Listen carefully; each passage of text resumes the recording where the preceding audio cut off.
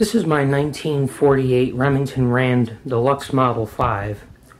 I first spotted this machine, I think back in April at an antique store that I go into from time to time.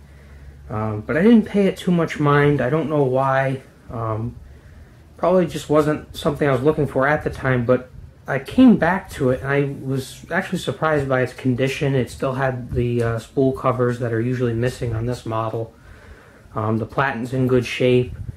And overall, it's in nice shape. It works very well. The only cleaning I had to do was cleaning out some eraser shavings that were on the ribbon transport system, on the gears and things down in there. But other than that, it was in good shape. I didn't even have to do any cleaning to it. It works just as I got it. We did have to, my father and I replaced the spring for the return lever. That was broken. The original one was still in there, but it was broken, so we just got another spring and cut it down to size. Now it works well.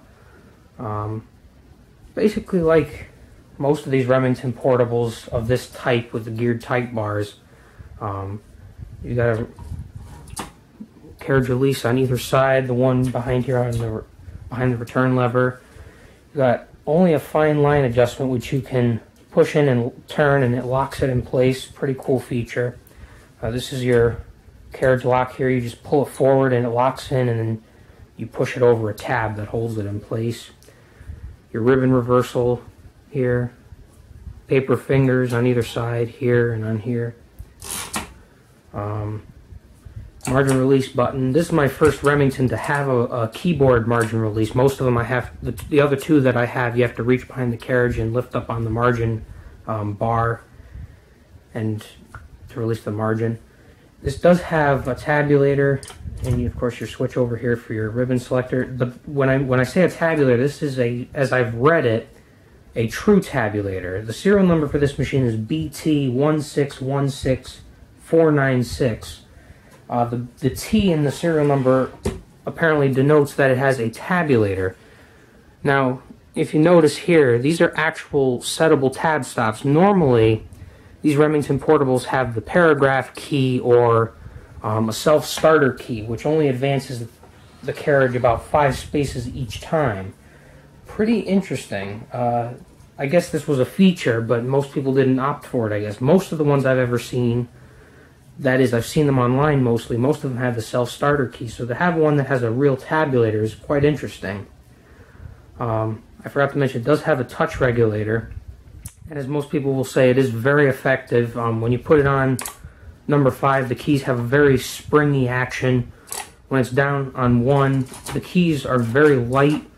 I keep it at 3, that's pretty comfortable.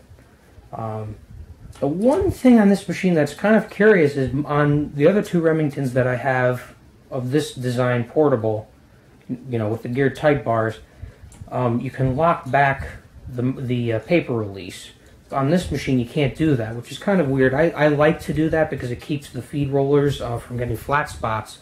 Luckily this machine doesn't have any flat spots, but it's kind of odd that it doesn't lock back. But other than that, pretty cool machine overall.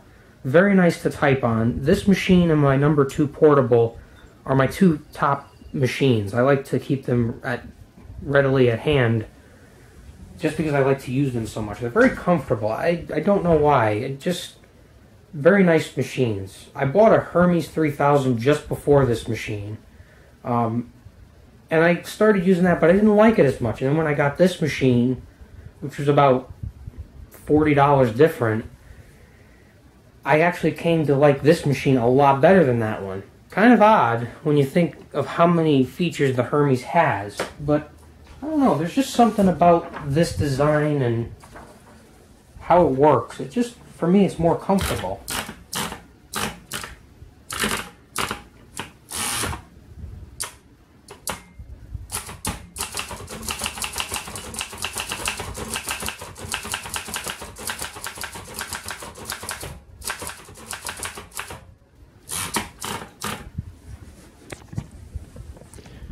There you go.